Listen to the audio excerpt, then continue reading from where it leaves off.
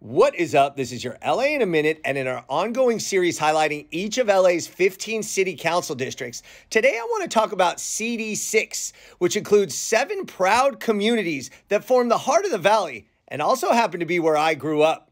This is some of the most fun, historical, and important elements of the 818, so let's get into it. So Council District 6 includes Arleta, Lake Balboa, North Hollywood, North Hills, Panorama City, Van Nuys, and Sun Valley. Some underappreciated areas that have played a significant part in LA's growth.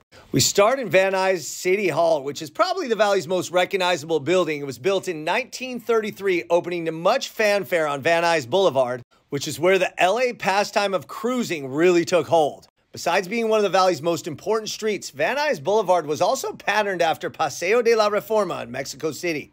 You can head northeast from Van Nuys and go back to the future. Literally, the McFly household from Back to the Future was based in Arleta, and the home is a tourist magnet to this day. Arleta was originally part of Pacoima, and the area that is now Arleta was actually one of the last rural communities in Los Angeles.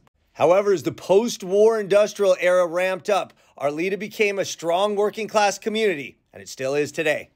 Heading over to Panorama City, this was San Fernando Valley's first planned community, developing in 1948 by Henry Kaiser of Kaiser Permanente, who's credited with fostering the modern American healthcare system. Today, Panorama City is home to the LA Kings Valley Ice Center, the Kings' home away from home, and a great asset in the sometimes smoldering summer months of the San Fernando Valley. Now, Sun Valley is where you're going to find John Francis Polytechnic High School, which counts amongst its impressive alumni list former Mayor Tom Bradley, hot rod pioneer Ed Iskandarian, Philip Ahn, the first Asian American actor to get a star on the Hollywood Walk of Fame, as well as Paul Revere Williams, one of the most famed architects in American history. Now, also in Sun Valley is the landmark DWP Valley Generation Station smokestacks, which provided power to Valley denizens for generations, but it'll soon be demolished to make way for a cutting-edge renewable energy hub that will more accurately reflect the name Sun Valley. Now, it's interesting to note that Sun Valley's original name was Roberts, named after a general store, the only business in town. But in the 1890s, the name of the town was actually changed to Roscoe for reasons that are still unknown to this day. Heading west, you're going to get to North Hills, which was previously called Sepulveda and originally called Mission Acres, one of the first developments in the valley after Van Nuys.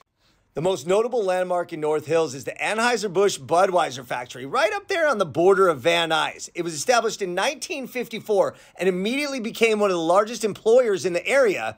And from 1966 to 1979 also included a theme park, Busch Gardens, which had boat rides, a monorail, and a bird sanctuary.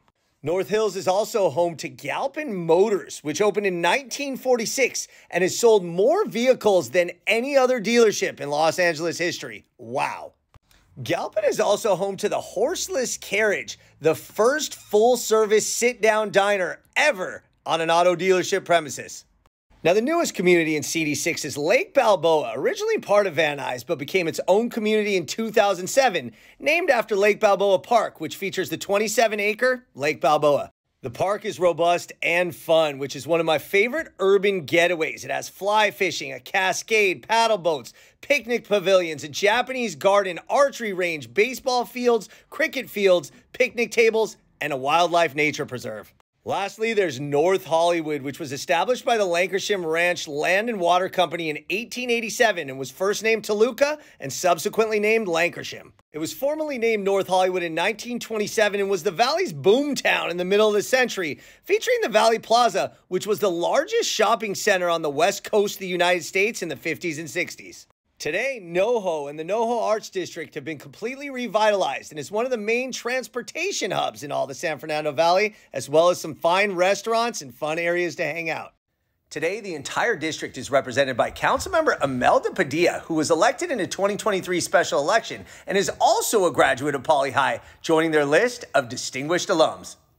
So CD6 with Arleta, Lake Balboa, North Hollywood, North Hills, Van Nuys, Sun Valley, and yes, Panorama City really is the heart of the San Fernando Valley. All right, LA, it's been a minute.